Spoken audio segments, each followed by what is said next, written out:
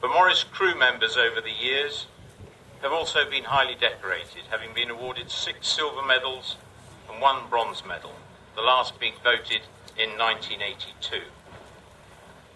Since the Annette Liddington became operational on the 8th of January, she has proved her worth on service, launching 14 times and rescuing 4 people.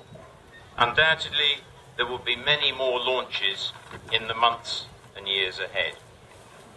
That said, a lifeboat is only as good as her crew, and Beaumaris has a dedicated and professional team, both ashore and afloat, whose pride in this station and their lifeboat is so obvious for you all to see.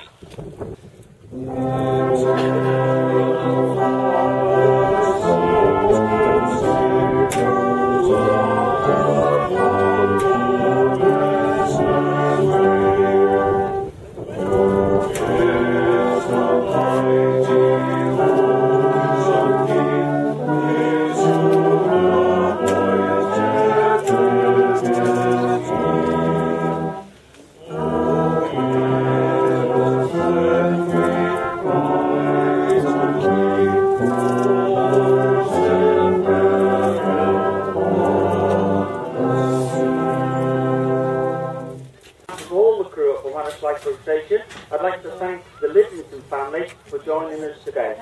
I'd also like to thank all the individuals, the businesses and the organisations who supported our local appeal, and for the fundraising efforts undertaken by the lifeboat and the station's crew and associated 5 allied guilds. I'd also like to thank the Beaumaris Youth Band and also our local primary school.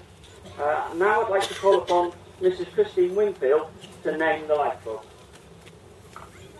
Privilege and a pleasure we have been asked here today to give this magnificent lifeboat our family name. I name this lifeboat Annette Mary Liddington. May God bless her, all who crew her, and always bring her